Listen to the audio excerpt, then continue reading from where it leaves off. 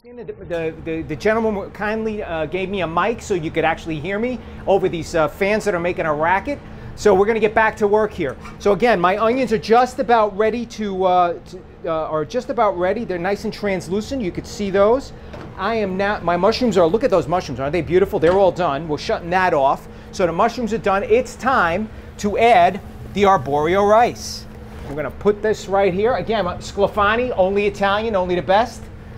All right, I'm going to throw those in there like that. And we're going to start toasting the rice. Again, the trick is you want to make sure this stuff doesn't burn. So the key is to make sure that you're constantly stirring, constantly stirring. You know, cooking is like love, okay?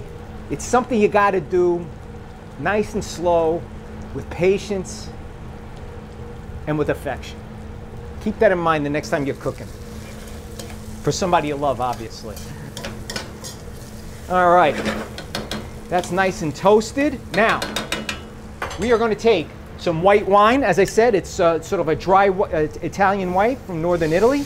And we're going to pour that in liberally because we want to make sure we get all that flavor. So we've added the white wine. We're going to let that cook down just a little bit. All right, and we're going to make sure the flame is up nice and high.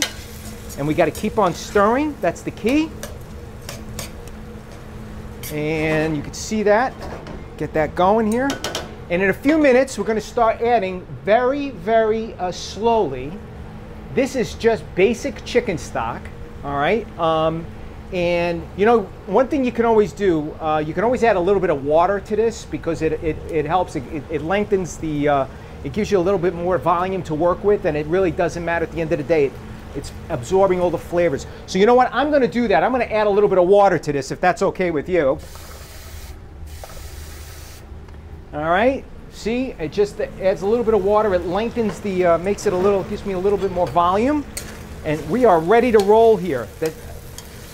And here we go. So we're going to start adding. Now notice, this is really important. This is where you add your chicken stock really slowly, getting it all around. That's it for now. And now we get back to our spoon and we just start stirring.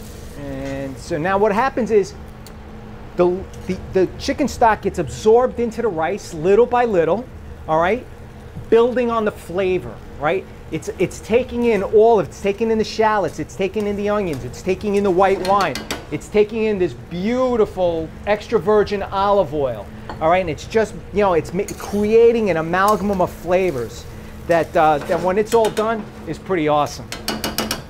Okay, so as you see, that's starting to get to the point where it's a little dry, so I'm going to add a little bit more chicken stock. I go around the edges nice and slow, and I stop right there, and I get back to stirring, you know? Nice and easy. You'll know when it's done. It's one of those things. You'll know when it's done because it'll just have that perfect consistency. It'll be like cream, and some people like their risotto al dente. I'm on the al dente camp. Most people maybe think that al dente rice is not cool. I think it is, personally. But then again, what do I know? So, important not to make sure it does not stick at the bottom. So you may want to drop the flame just a little bit, and you just keep on stirring. You just keep working it, nice and slow, nice and slow. How's that look? Huh? Not bad so far. You got to make sure it does not stick. That is key. All right. Again, it's getting to the point where I'm ready to add a little bit more of the chicken stock. I'm going to go around the edge. When I've finished adding all this chicken stock, it's just about done. So we're just going to keep working it, folks.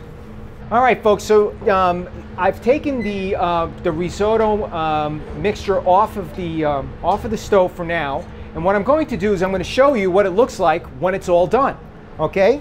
And here we go. So I had an opportunity to make this a little earlier today.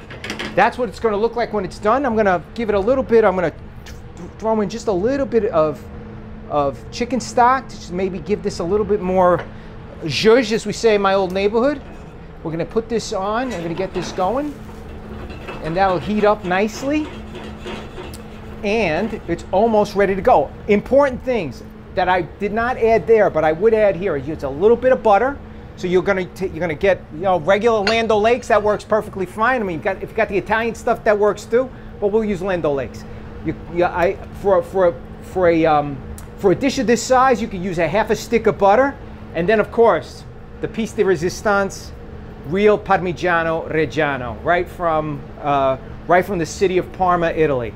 And you're gonna throw a bunch of grated cheese into that Parmigiano Reggiano, and then on that we'll throw in our mushrooms. That's the final thing we put in, is the mushrooms. That'll cook down a little bit. You're gonna throw in all that beautiful juice that just gives it the final flavor. That is my trick.